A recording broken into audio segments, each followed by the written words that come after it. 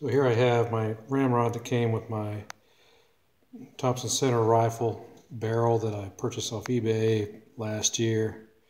You can see right here, it's all cracked and split. I'll roll it around for you. The end is a little bit boogered up as well. I could probably fix that. You can see right here there's an additional split. And it's, I don't know what kind of wood it is. This is the other end.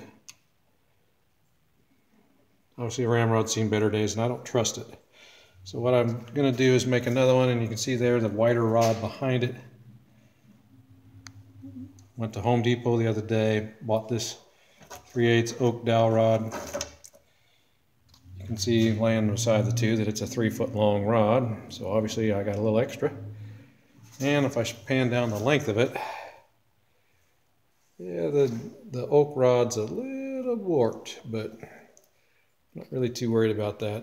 The diameter is a full 3/8, so it's a little bit fatter than, I don't know if you can see the end there, than what came with the other, with the factory, from the factory, but we're going to figure out how to make it work. So wish me luck.